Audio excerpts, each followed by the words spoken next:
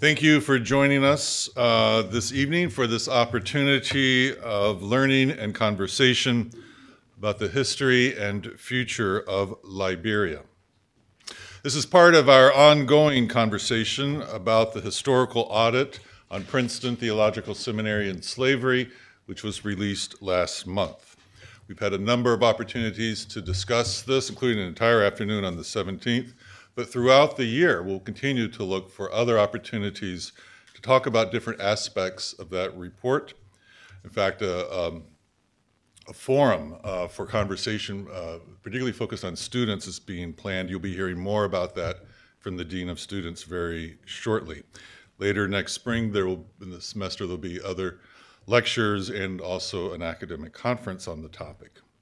Throughout the whole year, all of these events are being overseen by a task force made up of faculty, administrators, trustees, and students, and alumni.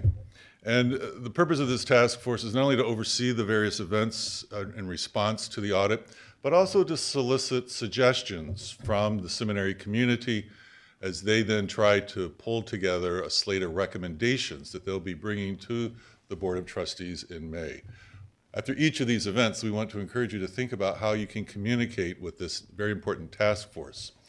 The address I put up on the board, it's just slavery.ptsem.edu, and they'd be eager to have any suggestion that you would like for them to receive. And we've been collecting quite a few as well already, but we're going to continue to collect them into next semester. So please feel free to communicate to the task force. You can also ask them questions, but particularly suggestions for how best to respond. As we've learned, part of our family's story is our seminary's very active involvement amongst our seminary founders and some early faculty members in the American Colonization Society, which advocated the sending of former slaves to Liberia. As we confess this history and its continuing legacy, it's important for us to be in conversation and to learn about the Church of Liberia today.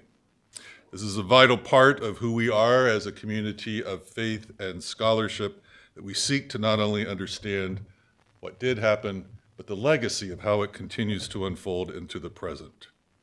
We are blessed to have as an important member of our Princeton Seminary family a dynamic leader, not only of the church, but of the nation in Liberia, Dr. Sam Reeves, who is with us this evening. I have the honor of introducing one of our board members, the Reverend Dr. Darrell Armstrong, who will then introduce Dr. Reeves. Reverend Armstrong is the pastor of the Shiloh Baptist Church in Trenton. He's a graduate of Princeton Seminary and has served on the Board of Trustees since 2010. Reverend Armstrong is a very gifted pastor and community leader. Shiloh Baptist Church has a thriving ministry and community outreach program in Trenton. The church is also engaged in relationships around the world, including with its sister congregation in Liberia, the Providence Baptist Church, where Dr. Reeves is pastor. Reverend Armstrong will also be a part of a delegation from Princeton Seminary that's traveling to Liberia, Ghana, and Nigeria early next month. This group, which also includes Professor Afe Adogame, Dean Jacqueline Lapsley, will be visiting congregations and theological schools to listen, learn, and build relationships, along with Dr. Shane Berg. I'm grateful to Reverend Armstrong for his service to Princeton Seminary and for all he's done to make this evening possible for us. Would you please welcome Reverend Darrell Armstrong. My job is real easy because the Reverend Dr. Sam Broomfield Reeves, Jr. is a dear friend and brother. I believe it was probably in 2008, 2009, when Pastor Reeves and I reconnected after our seminary experiences. And so for those of you who are in seminary, as we say in your undergraduate years, just don't ever underestimate when these paths may cross again. And not that we underestimate, I think we had an idea that as two black students at Princeton Seminary and students of African descent, that we needed to stay in a relationship with one another.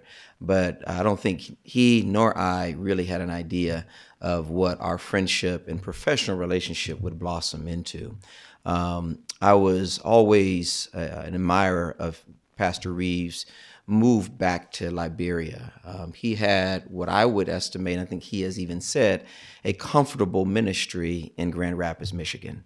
After earning a Master of Divinity degree here and a Doctor of Ministry degree here, I think he was probably in the last class of the DMin students, or among the last class of Princeton's DMin students. And the Lord led him to Grand Rapids, Michigan, where he was one of several pastors of a multicultural, multi-generational congregation there in Grand Rapids in central Michigan, and did a phenomenal job in bringing issues of diversity to bear on that congregation.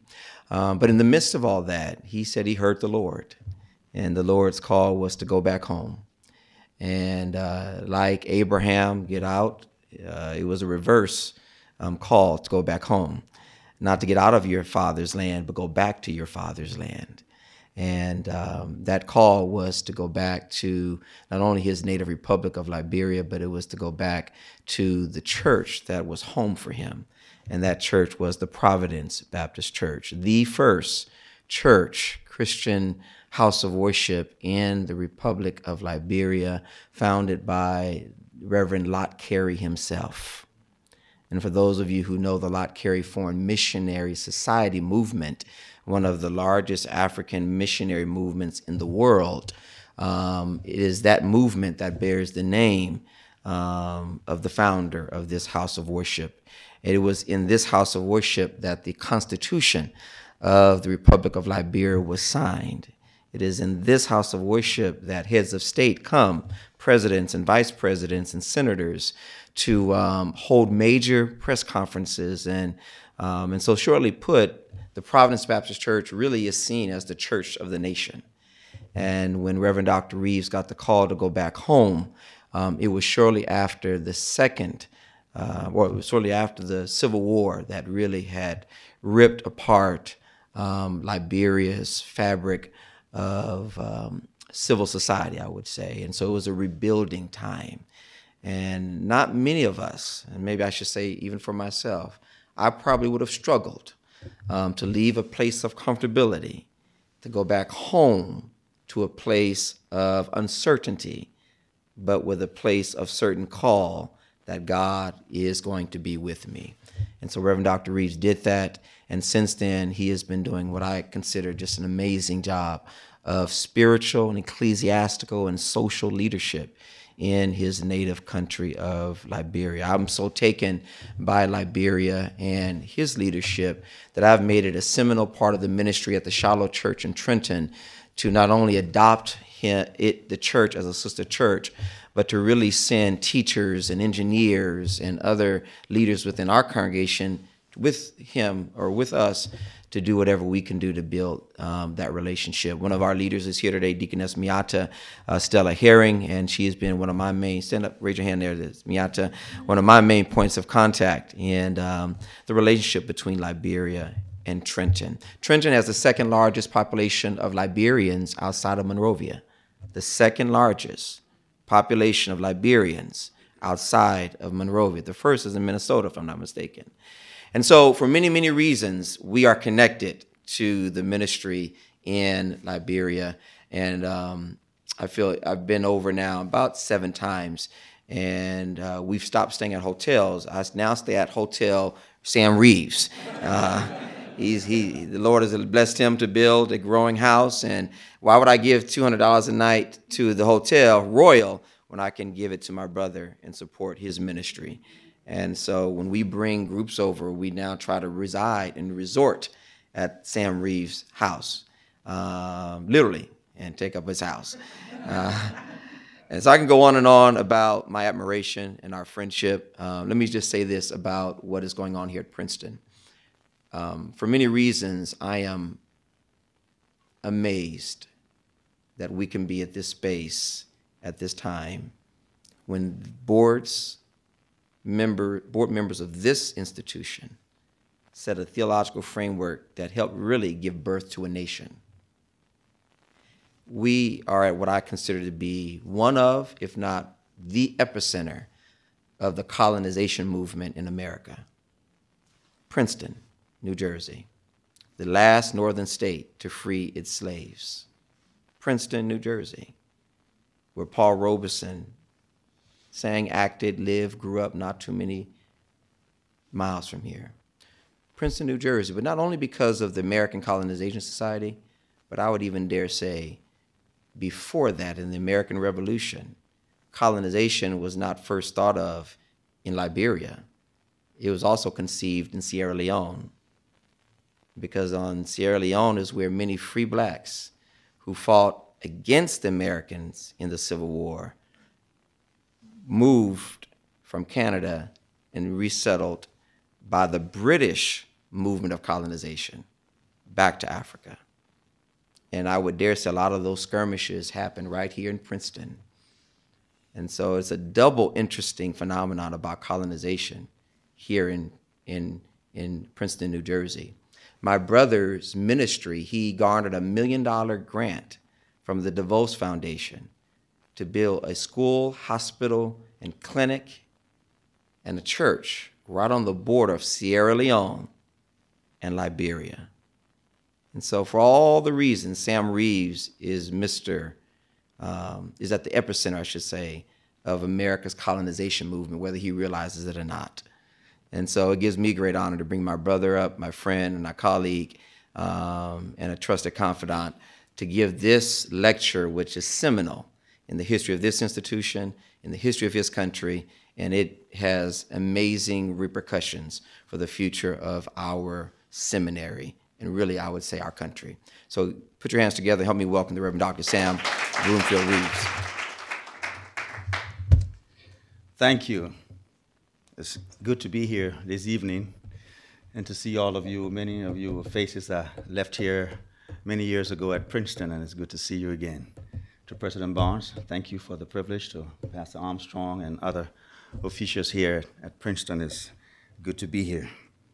But let me warn you, I'm a Baptist preacher. I expect an amen every now and then.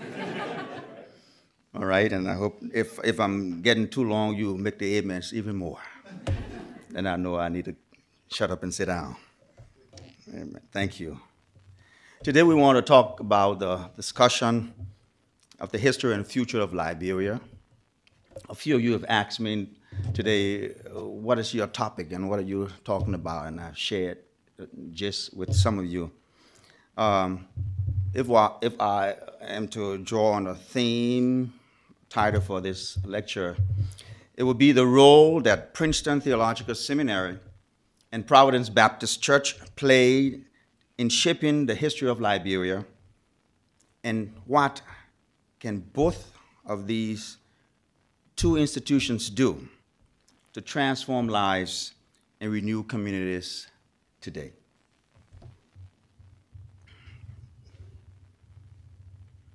Thank you.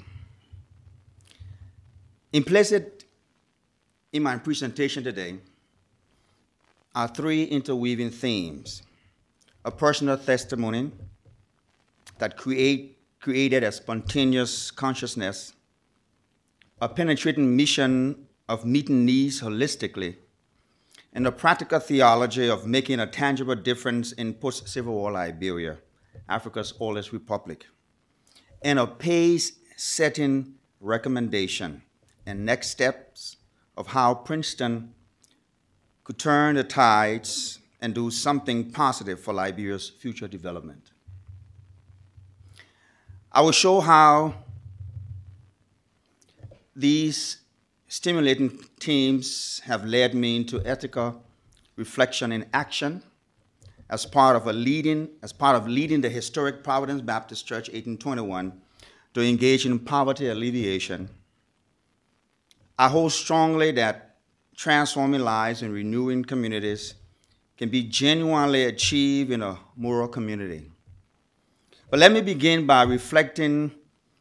this reflection by providing a brief overview of Princeton's early influence of the history and formation of Liberia, and then lead to the current political, social, economic, and religious context within which this project is happening. Robert Findley and the American Colonization Society. In 1787, 4 years after the 11-year-old boy had entered the College of New Jersey, later renamed Princeton University, Robert Findley graduated at the age of 15. Little did he know that 60 years later, in 1847, he will be singularly credited with being the creator of Liberia, Africa's first independent republic. Robert Findley, a Presbyterian minister, born in Princeton, New Jersey in 1772, licensed as a minister in 1794 by the Presbytery of New Brunswick, and served as a trustee of the university in 1896 during the turbulence surrounding the issue of the day, the institution of slavery, rare and cultivated around its culture and existence, tooled and refined and educated by Princeton, made ready with Princeton's liberal arts and classical education and theology. The young Findley, as all Princeton graduates before and after him, was launched into a waiting world to demonstrate his best, confronting the issues and ills of his day, charged with the responsibility to make the world a better place for all humanity. It was in this spirit and confidence that the 44-year-old Reverend Dr. Robert Findley, the future president of the University of Georgia, accepted the invitation of his brother-in-law, John Caldwell,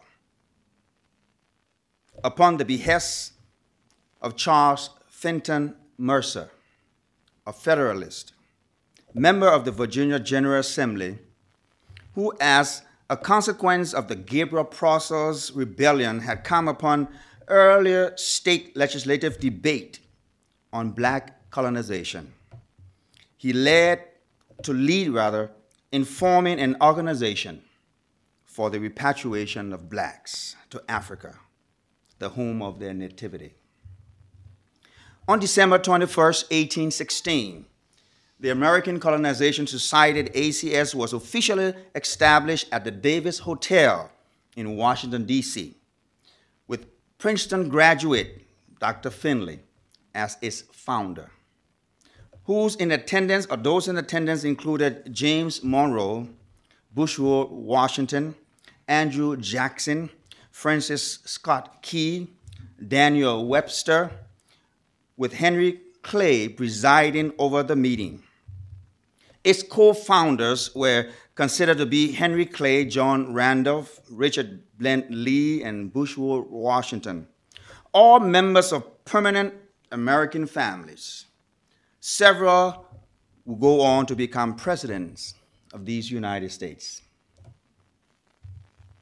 It will be the ACS which will champion the creation of Liberia, leading to her independence in July 26, 1847. Over the life of the ACS, about 13,000 blacks will be repatriated to Liberia under the auspices of the society. Liberia, since its independence, has experienced her own set of growing pains, unique in her own respect, and from inception found herself existing in tension as she tried to mitigate a workable solution of coexistence between those repatriated, the settlers, and those met in the new homeland, the Aborigines. All this is happening amidst 20 to 25 years of tension in these United States, leading to the Civil War in 1860, and eventually the passage of the Emancipation Proclamation in 1865, freeing the slaves. Struggling to survive in a hostile environment of Western colonial powers, the new nation had to adopt a policy that would direct her focus for development. With all but the United States, major players on the world stage spinning on monarchy and dictatorship, Liberia would, like her parent, America, adopt a constitutional democracy based on Christian principles. This political system and policy would alienate all the other religion, Islam and African traditional religion, and lifestyle African traditional cultural practices, systems, and laws within the newly created territory of Liberia.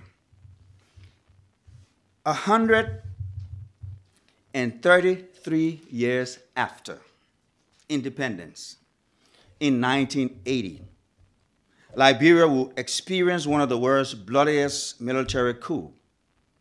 Many scholars will attribute the Liberian rebellion to the coexisting policies between the settlers' children and the children of the Aborigines.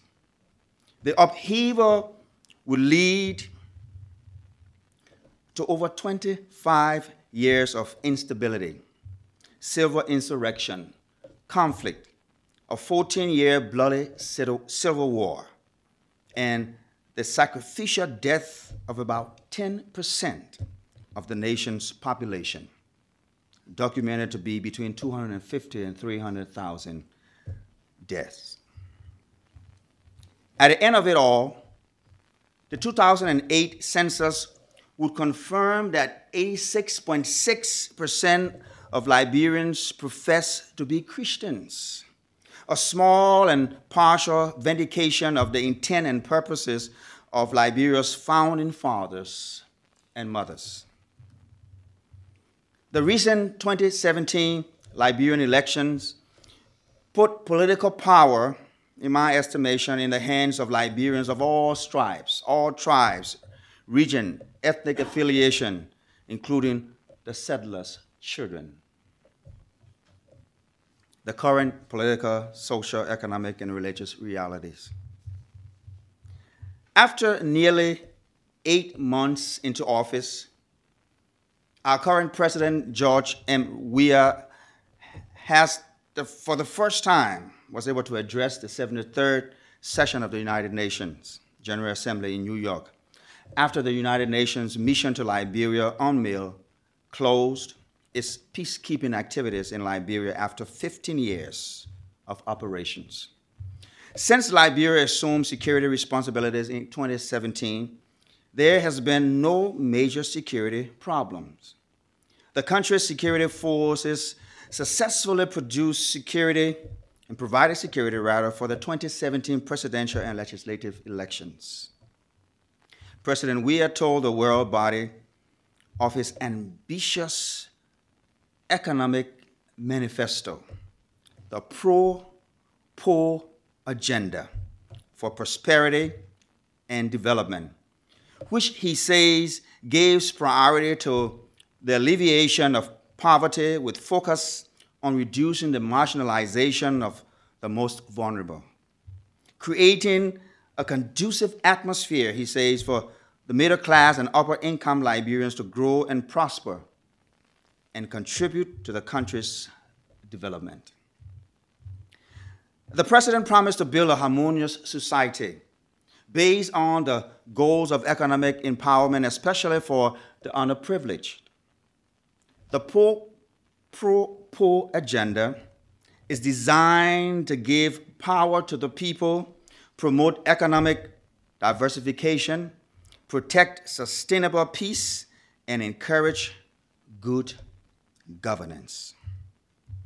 Liberia's economy is still struggling to recover from the effect of multiple shocks in recent years, namely the Ebola virus disease outbreak, the collapse of commodity prices, the United Nations mission in Liberia withdrawal, and the perception of risk associated with the political transition in January of 2018.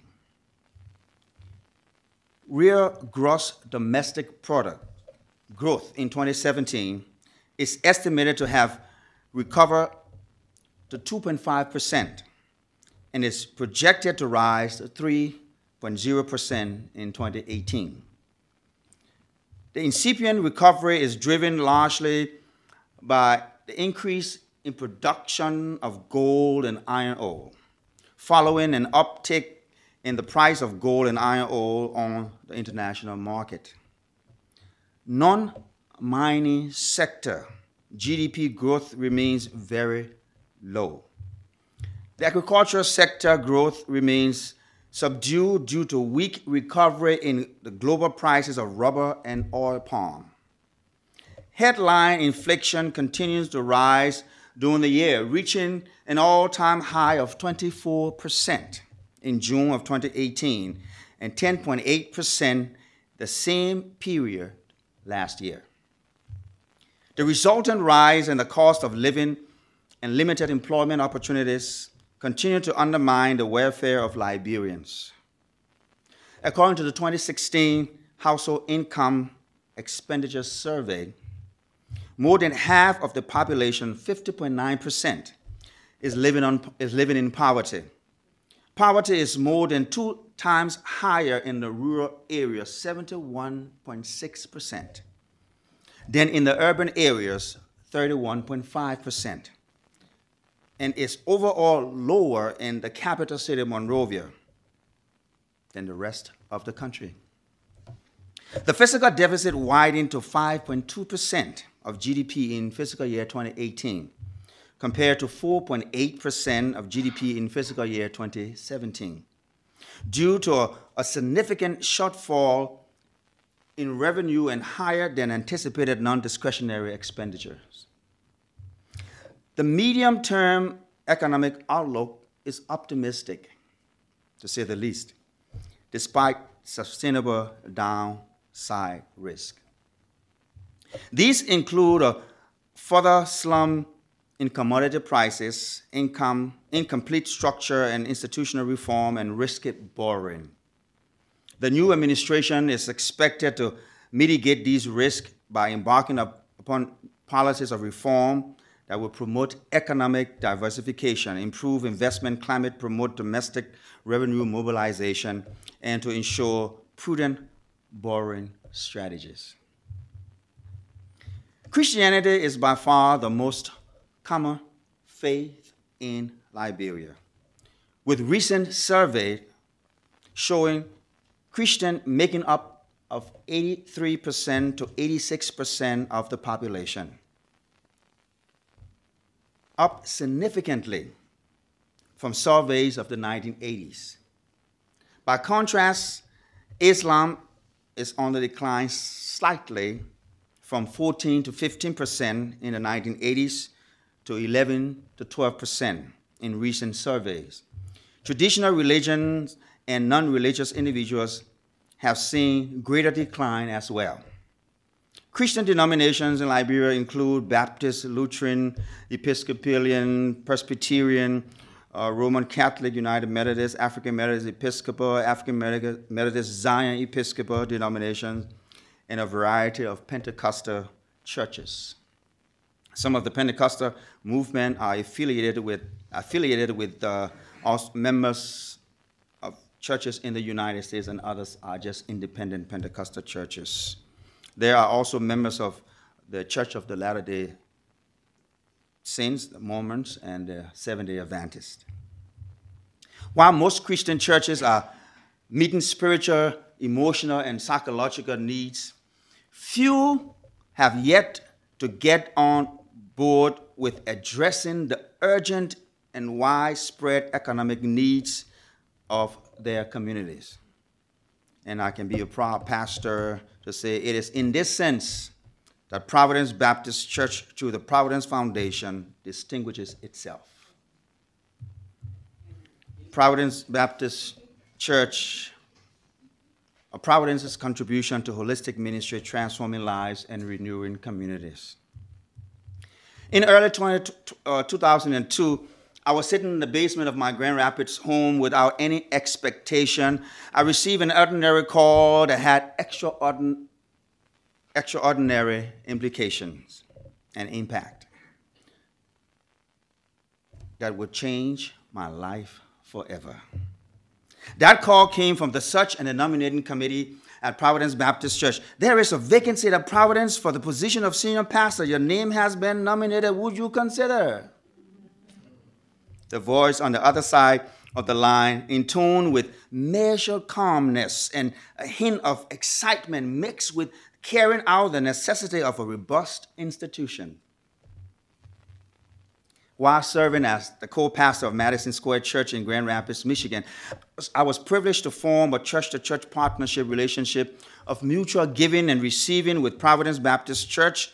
This relationship affords both congregations the rare opportunities of building a cross-cultural people-to-people relationship that continues to expand both congregations' mindset of God. And Dr. Olson is here, plus others. And this relationship actually formed my doctoral dissertation here at Princeton. Thank you. The goal of this partnership is to discover together who God is and God's global mindset in the expansion of his kingdom. This partnership allows members of both churches to experience God and God's work in a completely different environment, culture, ministry, and denomination. In 2005, my family and I, after much prayer and trepidation, decided that God was calling us to return to Liberia. In fact, when I first told my wife that I felt the call, she said, "You must be tripping." I haven't heard the call yet. But soon we realized that the call was for both of us. After several trips to Liberia, I realized that the conditions in post-Civil War Liberia were similar to the conditions in Grand Rapids, Michigan, especially in the immediate neighborhood where Madison Square did ministry. Prior to my return in Liberia in February 2005, I was convinced that, like Nehemiah, it took innovation, creativity, ingenuity, and a holistic approach to the transformation of lives and renewal of communities to rebuild all of Liberia's walls, including her spiritual, emotional, physical, and economic walls. Providence Baptist Church has its roots firmly entrenched in the history of Liberia, and nationally and affectionately recognized as the cornerstone of the nation. It was founded in 1821 right here in the city of Richmond, Virginia, with the Reverend Lord Carey, the first African-American missionary to the continent of Africa. The Declaration of Independence of Liberia, the nation, was signed in the old edifice of the church, our Independence Hall, on July 26, 1847. Thereby, Liberia's second birth from the church. And throughout, you would see we were talking about the two P's that led to the formation and history of Liberia: Princeton Theological Seminary and Providence Baptist Church. Upon my return, Providence had an active roster of about 350 members in attendance weekly. The church was surrounded by a bustling urban community, nested in central Monrovia, yet rampant poverty was visible, but the church needed to be far more viable. As senior pastor of Providence Baptist Church, where we've been serving for the past 13 years, the congregation has grown to over 2,000 in active membership, not just on the roll, but active. This congregation has been transformed into one of the most spiritually, socially, politically, and economically conscious churches in Liberia. Providence's outreach ministry rings with preferential treatment for uplifting the poor, the vulnerable, and the hurting. The congregation currently ministers and feeds about 500, between 300 to 500 men, women, and children every Friday in the basement of the church. We are in the process of building a homeless second chance model center with vision for senior house complexes. We have established a divorce village on 25 acres comprising of a medical center, a junior and senior high school, and IT center housing units, Ebola orphan children's home, providing a home environment for orphans and parents of the deadly Ebola disease. Located in Grand Cape Mount County, Western Liberia, in the Bull Waterside region, where we minister to and form interreligious dialogue with Muslims and people of other faith practices. We have established strategic plans of extending the congregation's vision of mission and community development around the country, ranging from child care program for low-income families to after-school programs for battered boys and girls, to empowering Liberians in the pursuit of skill development, business, and asset development in an effort to reduce and/or eliminate poverty.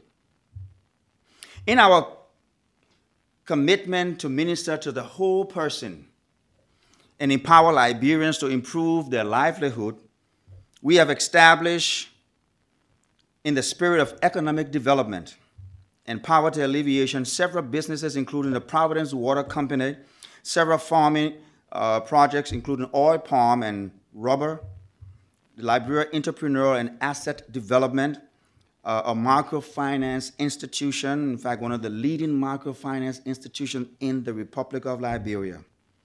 At LEAD, we see the creation of a middle class as essential to the stability of Liberia's economy and for the development of the nation's business sector to improve entrepreneurial skills and livelihood of all Liberians. We focus on assisting those who have the passion and determination to improve their livelihood and reshape the business sector in our burgeoning economic environment, empowering individuals with specific skills and capabilities and abilities and propensities for enterprise can create employment opportunities, not just for a few, but also for a larger sector of the population. The call to transform lives and renew communities is a call to spread the love of God through a holistic approach to the proclamation of the gospel of Jesus Christ to all people. Our approach to evangelism and missions must encapsulate economic development and personal empowerment that leads to the alleviation of poverty. Underpinning our philosophy is this haunting question: how do we turn the least of these into the best of them without losing our souls? When people are empowered, they are able to generate employment and create jobs for the many who are in dire poverty. The church, I believe in this case Providence Baptist Church, has a divine calling to challenge believers to use their gifts and their talents and resources, their skills and services to further the kingdom of God and glorify the name of our Lord and Savior Jesus Christ. As the church evangelizes, it must proclaim and promote that the use of one's gifts and skills should reclaim, retrieve, and redeem the marketplace. Ethical practices, compassionate service, and faithful accountability should all be reflections of the person of Jesus Christ in our lifestyle, our work, our service, every day of our lives. We are able to bring glory to God through the administration of the resources entrusted to us when we allow decent moral practices of the gospel to lead what we do. Whatever you do, Paul declares, work at it with all your heart, as if working for the Lord and not for men. Recommendations and next steps of how Princeton can turn the tides, make a redemptive difference in Liberia, and do something positive for her people. Princeton can take as much or even more credit for the creation and establishment of the Republic of Liberia as any other, including the government of the Republic of the government of the United States.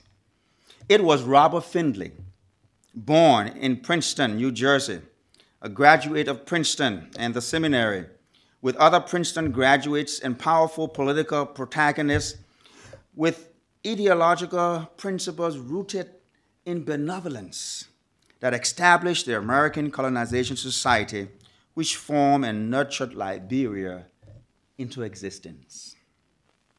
It is therefore befitting to have such a conversation at this time, in this gathering, and even more befitting for Princeton to take up itself the Liberian experiment as a project and take some responsibility that will guarantee the survival and ongoing flourishing of a nation.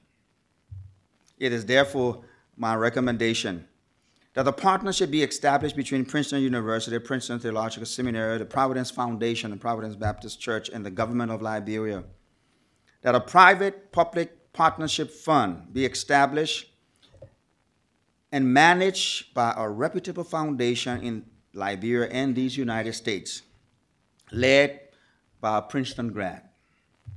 That the fund be divided in two parts, that the interests of the first part be used to perpetually guarantee quality education for the children of Liberia, and that the interest from the second part be used to ensure perpetual development of Liberia. That the government and other developmental institutions in Liberia will submit development projects that meet the criteria of the greatest benefit to the greatest number of people. The project must show how it will be sustainable and finance itself over time. This effort, I believe, will allow and enable Liberia to combat and smoothly ride the waves, improving and maintaining her original intent of building a constitutional democracy based on Christian principle in the face of growing global nationalism and Islamic fundamentalism. Conclusion. In a sense, transforming lives demand that we merge our intelligence and integrity in the service of empowering others to be all that they were created and called to become. And changing communities require that we use our character and competence holistically to address the social, political, and economic well-being of others.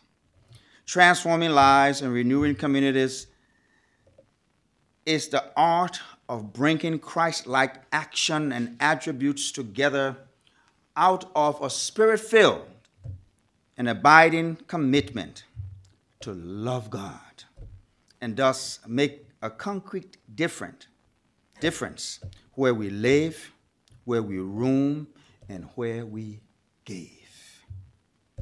Thanks for this opportunity. It's been wonderful being with you.